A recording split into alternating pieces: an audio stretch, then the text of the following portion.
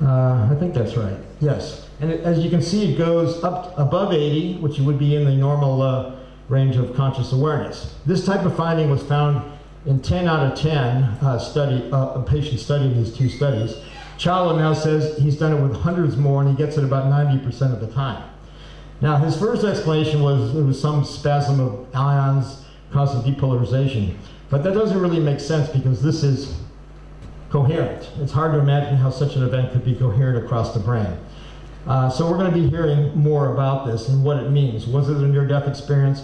Was it just an artifact? It could be consciousness, because I think consciousness as a quantum process is very, very low energy. So we usually think it's the first to go when the brain goes bad, when there's problems with the brain, but it could be the last to go. It could be sort of playing possum underneath all the other activity, and finally, because it's a low-level quantum process, even gets out, perhaps, who knows. So I was asked about this. Scientific explanation, not necessarily. This is about a reincarnation case.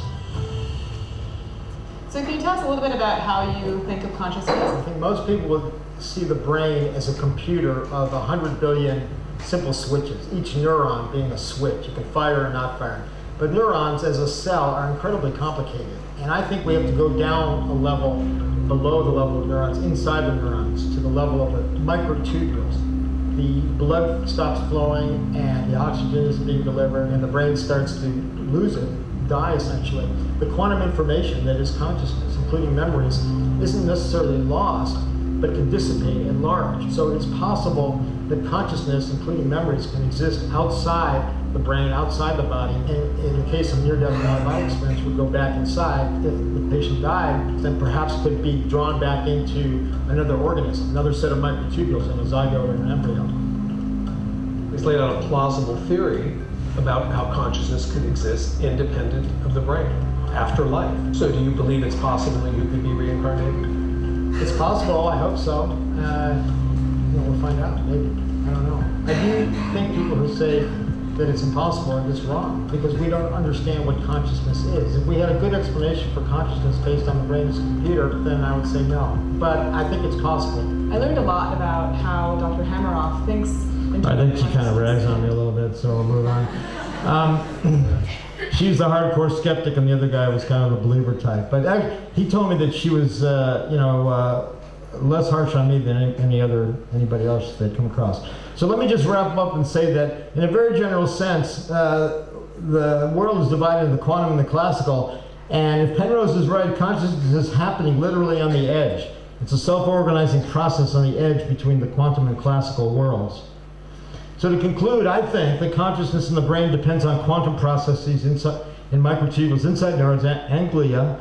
These quantum processes connect the brain to some non-local fundamental space-time geometry, perhaps described through strings, loop quantum gravity, we don't know, something. I prefer loop quantum gravity, in which proto-conscious precursors are embedded as irreducible components of the universe. In other words, consciousness isn't a higher order emergence from very, very complex things. It's something built in, or its precursors are built in to the universe, which get accessed or liberated.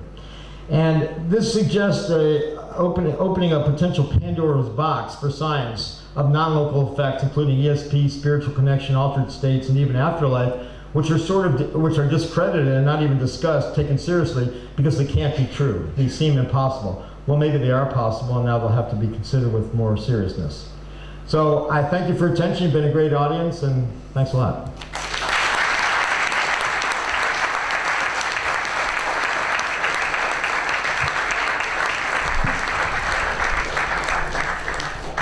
Okay, before we do a break of 10 minutes, we have time for a few questions, so... I can speak fairly loud. Okay. I failed to, I'm one of the physicists, one of the skeptics. I failed to see the point of non-locality. What exactly in the emergence of consciousness is this space-time geometry? I don't see the connection. Maybe I'm just not following you. Okay, the quantum thing has several aspects. Solving the hard problem suggests that consciousness is an irreducible fundamental, built into the universe of the Planck scale, so you need to access it and select it, as opposed to it emerging from complexity at a higher order, which most people do believe. But if that's the case, you have complex nonlinear dynamics in hurricanes and in the great spot of Jupiter, and complex weather patterns and computers. They're not conscious as far as we know. So complexity and emergence is not the answer. I think you have to have an irreducible component. You need some kind of quantum process to go down at that level. As far as non-locality per se, it would be useful if things like telepathy and ESP and things like that are true. And I happen to think they are. But even aside from that, even gamma synchrony brain-wide, it's really difficult to explain how you can have zero phase lag potential across the brain with this gamma synchrony. Now they say, well, we can do it phased loops, blah, blah, blah, but I don't think so. I think you need the non-locality just for something like that, and also for quantum computing. So the quantum thing is, there's several angles. One is that after studying microtubules for 20 years, I didn't have a mechanism for consciousness. Penrose had a mechanism based on quantum physics. So it was the only mechanism I had ever heard of, and it remains the only mechanism I've ever heard of. Nobody really, other than to wave their hands and say emergence, blah, blah, blah, and I've heard a lot of that, I haven't heard a mechanism for consciousness other than that. So, maybe emergence is right, but there's no testable predictions, there's no equation yet that says if you get this certain thing happens, consciousness will happen. It's all just kind of, supposition and hand waving. So at least this is a mechanism. First, congratulations for it was so clear for a very complex subject. So thank you. Congratulations.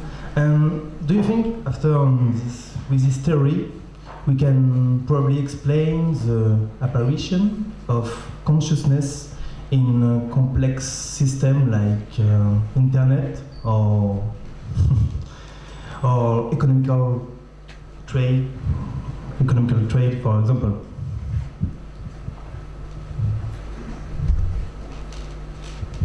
No. If you say the internet is going to become conscious when you get a certain number of connections, or something like that. I mean, this is a deep question because it involves, the singularity and artificial intelligence. So artificial intelligence people, since before I got interested, I mean, since the 50s, have been trying to trying to build computers equivalent to the brain, to take over things, to run things and to help us, in a good way. But one of the, they claim, or they are striving for brain equivalence and therefore consciousness without really knowing or caring what consciousness is. They say if you just get complex computation. So for example, they would say the brain has 100 billion neurons, each with say 1,000 synapses switching 1,000 times. That gives you something like 10 to the 14th operations per second. So when we have a computer that can match 10 to the 14th operations per second, it'll be conscious, because that's all the brain is simple switches. Now if you consider the microtubules, in each neuron there's 10 to the 8th tubulin switching at say 8 megahertz, so that's 10 to the 15th operations per second per neuron. So you have to multiply that times 10 to the 11th neurons at least. So the singularity says that when they're able to do that, if they're able to do that, they say it's inevitable because they're looking at the neuron as a simple switch, then everything will change. Computers will take over, our lives will become easier, depending on who you ask. Other people say, well, it's going to be Skynet from the Terminator. But, but in any case, I don't think that's going to happen because that's not consciousness, that's just brute computation. I speak about the computer. About the connection of billions of computers, and this is internet. I don't speak about only one computer who are very huge and with a lot of connection. Well, it's just that's just more computation. Maybe orders exponentially more, but it's still classical computation. My definition of consciousness is this objective reduction. When the superposition reaches threshold, you have this self-collapse. That could happen in a machine, and it could be a quantum singularity, but it would have to be specially designed. Just any old quantum computer wouldn't do it, because you need the E to be E sub G, the gravitational self-energy be large enough to reach t in a short enough time to have a conscious moment. I mean, an electron would have a conscious moment after 10 million years if it wasn't, didn't decohere. But to have, 40 per second, we need nanograms of superposition material. Now that's in principle possible in a quantum computer, maybe made of fullerenes or something, if not microtubules.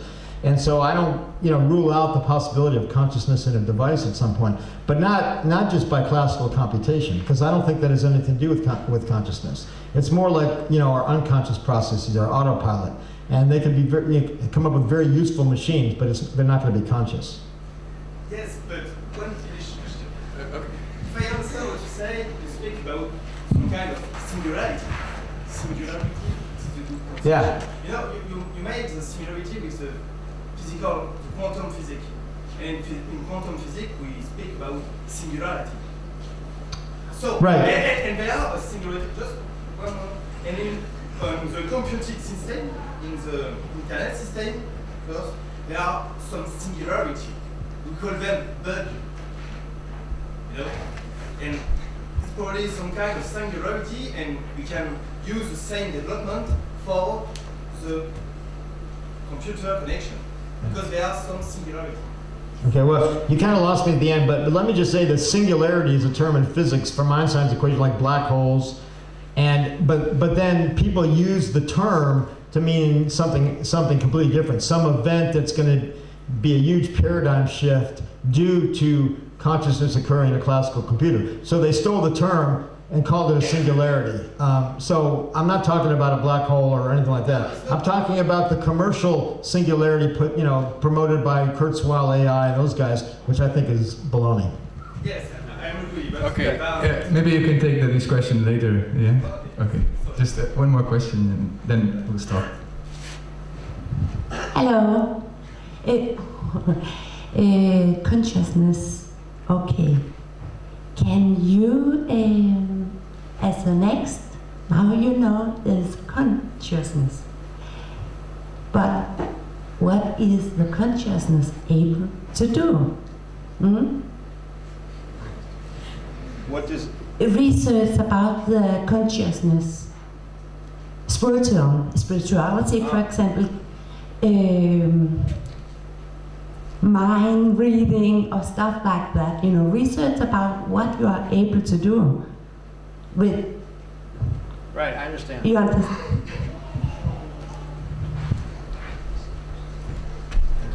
Yeah, I think you're referring to spiritual states and enlightenment and enhanced states, and that's all very important. To try to understand that, you first have to understand normal consciousness, awareness. Just if you hit your toe, that hurts. How does that pain? I mean, you start with, that's hard enough. That's very difficult to explain why we have conscious experience of any kind. Now, the kind of experience you're talking about, I think is very consistent with the quantum consciousness view.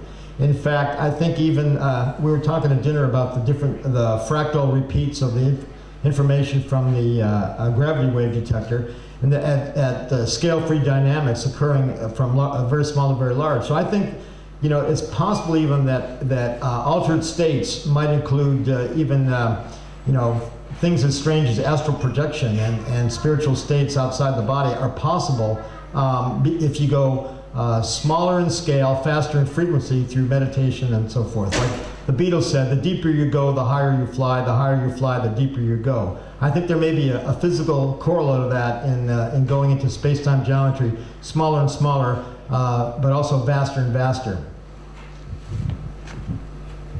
Okay.